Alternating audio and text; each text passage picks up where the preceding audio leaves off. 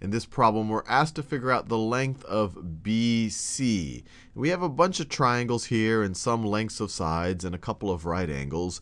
And so maybe we can establish similarity between some of the triangles. There's actually 3 different triangles that I can see here. This triangle, and this larger triangle. If we can establish some similarity here, maybe we can use ratios between sides somehow to figure out what BC is. So when you look at it, you have a right angle right over here. Yeah, so in triangle BDC, you have one right angle. In triangle ABC, you have another right angle. If we can show that they have another angle or another corresponding set of angles that are congruent to each other, then we can show that they're similar. And actually, both of those triangles, both BDC and ABC, both share this angle right over here. So if they share that angle, then they definitely share 2 angles. So they both share that angle right over there. Let me do that in a different color, just to make it different than those right angles. They both share that angle there. And so we know that 2 triangles that have at least 2 of their angles that have at least 2 congruent angles, they are going to be similar triangles. So we know that triangle, I'll write this, triangle ABC, we went from the unlabeled angle to the yellow right angle to the orange angle. So let me write it this way. Went from the unlabeled angle right over here to the orange angle, to the yellow angle, I'm having trouble with colors, to the orange angle, ABC. And we want to do this very carefully here because the same points or the same vertices might not play the same role in both triangles. So we want to make sure we're getting the similarity right. White vertex to the 90-degree angle vertex to the orange vertex. That is going to be similar to triangle. So which is the one that is neither right angle? So we're looking at the smaller triangle right over here. Which is the one that is neither a right angle or the orange angle? What's going to be vertex B. Vertex B had the right angle when you think about the larger triangle, but we haven't thought about just that little angle right over there. So we're going to start at vertex B. Then we're going to go to the right angle. The right angle is vertex D, and then we go to vertex C, which is in orange. So we have shown that they are similar. And now that we know that they are similar, we can attempt to take ratios between the sides. And so let's think about it. We know what the length of AC is. AC is going to be equal to 8, 6 plus 2.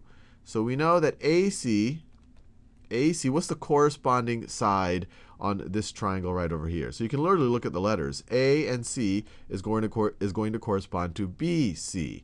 The first and the third, first and the third. AC is going to correspond to BC. And so this is interesting because we're already involving BC.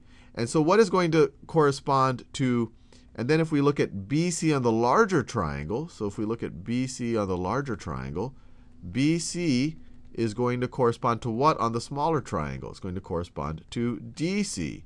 And it's good because we know what AC is and we know what DC is, and so we can solve for BC. So I want to take one more step to show you what we just did here, because BC is playing 2 different roles. On this first statement right over here, we're thinking of BC. BC on our smaller triangle corresponds to AC on our larger triangle. And then in the second statement, BC on our larger triangle corresponds to DC on our smaller triangle. So in both of these cases, so these are our larger triangles, and then this is from the smaller triangle right over here, corresponding sides. And this is a cool problem because BC plays 2 different roles in both triangles. But now we have enough information to solve for BC. We know that AC is equal to 9. We know that AC is equal to 8. AC is equal to 8. 6 plus 2 is 8. And we know that DC is equal to 2. That's given. And now we can cross multiply. 8 times 2 is 16 is equal to BC times BC is equal to BC squared. And so BC is going to be equal to the principal root of 16, which is 4. BC is equal to 4. BC is equal to 4. And we're done. And the hardest part about this problem is just realizing that BC plays 2 different roles, and just keeping your head straight on those 2 different roles. And just to make it clear, let me actually draw these 2 triangles separately.